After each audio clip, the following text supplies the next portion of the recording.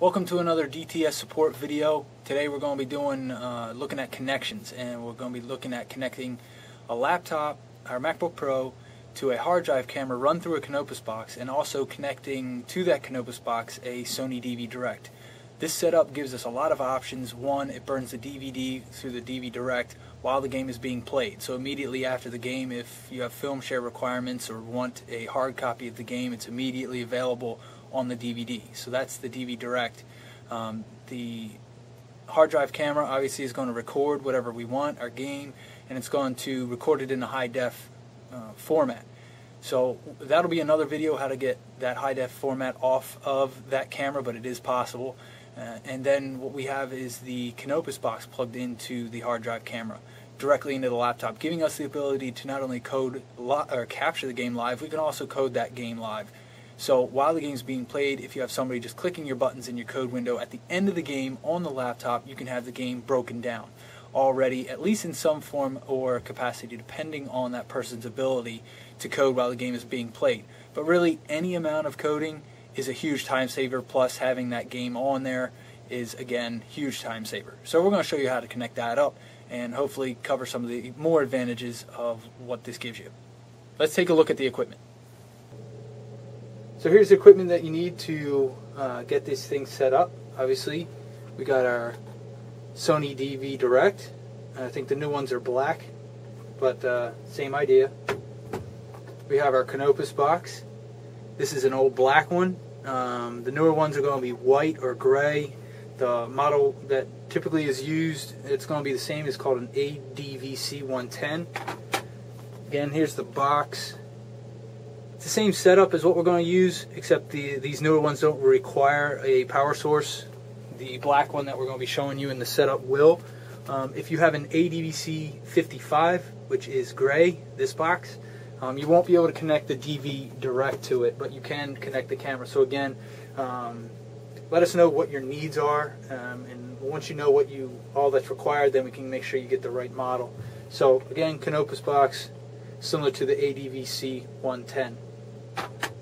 We're going to be using this camera, a little small Sony. It's a HDR CX190. Really, any hard drive camera that has an AV output, which most of them do, will work for what we want to set up. You have your RCA cables. RCA cables being just white, yellow, and red. Those you'll probably have to buy separately. There should be a set. These are the ones that came with our camera. ADVC, and this is the port that goes from the camera, or goes to the camera. Show you where that goes. And finally, you'll need a FireWire. The ADVC needs a 6-pin. You can also get a 4-pin FireWire cable, and then the newer laptops need this connection, which is a 9-pin FireWire cable. So again, for this one we have a 6 to 9. Alright, and obviously then we have our MacBook Pro sitting right here.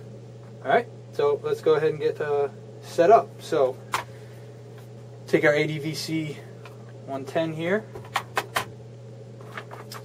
Connections really don't matter what order you put them in, as long as they're in before you turn everything on.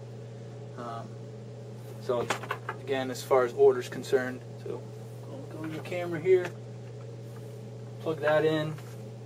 So our FireWire is plugged into our Canopus box, and then going to take our Sony DV Direct. It'll be a little bit out of the screen, but I'll bring it back in when needed.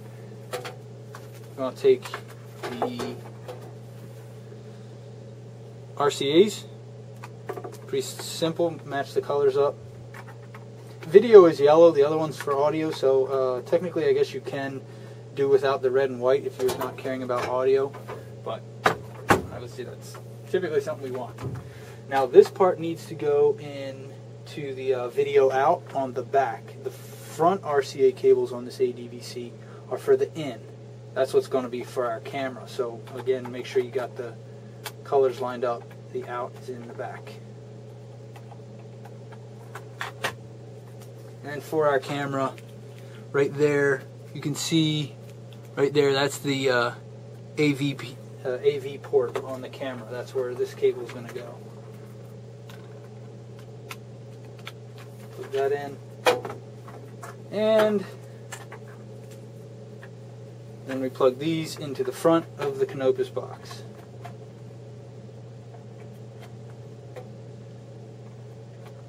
So now that we have everything plugged in, I'll plug in the power source, and then we'll pick up from here how to get everything running. Okay, and we're back. We got everything powered up. Run you through this. Obviously we have our laptop. At the top you can see Game Breaker. Here we have the Sony DV Direct, and you can tell it's all hooked up correctly because in the feed box you can see what is coming in from our other camera, which I can move around and you can see it changing, things like that. So we could record and a DVD would burn of the footage as we have coming in. Down here we have our ADVC100. It's our Canopus box. It's the same as the 110. In the front you have two lights. One is digital, one is analog. This is controlled by this little silver button at the top, so we can change the feed like that and back. It needs to be on analog. Again, this one to the right for everything to work, not digital. And obviously we have our little hard drive camera coming directly in. Okay, now let's jump on to Game Breaker. Click capture. And as you can see, coming in from our little hard drive camera over there is our footage. So we can then start a capture, so on our laptop, while the game's being played, you can see it coming in. If we had a code window up, we could begin coding, and as well the DV Direct is handling our DVD, so at the end we have the hard copy as well. Again, depends on what your needs are, but the better we have an idea for that, the better we can fit the technology to your needs and goals. Alright, we got some other connection videos coming up here shortly, we hope. So stay put, or stay tuned, and we'll keep you up to date with all the options you got. Alright, thanks, see ya.